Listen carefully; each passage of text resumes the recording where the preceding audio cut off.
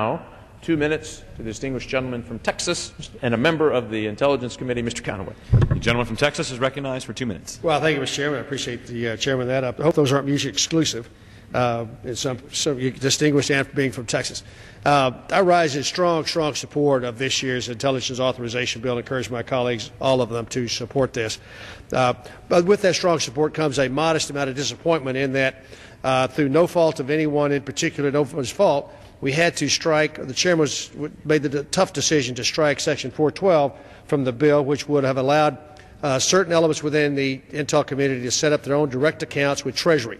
It's a bit of an arcane statement, but it allows the greater steps toward achieving auditability across the intelligence community. The provisions were intended to promote this goal of better financial accountability and insight into our classified spending. The intelligence community, Mr. Chairman, must meet the same financial accounting standards as the rest of government. Those accounting standards will help uncover savings in current programs that can be reinvested in vital intelligence priorities or returned to the taxpayers.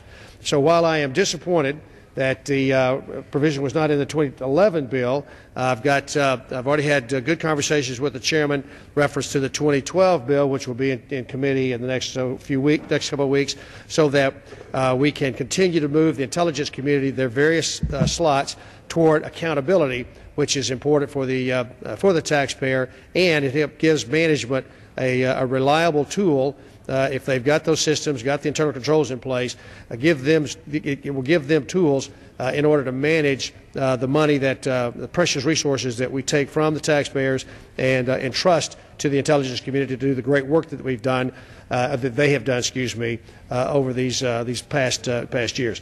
No greater example of that, of course, than the find and fix portion of the Bin Laden experience that we saw play out on May 1st and 2nd.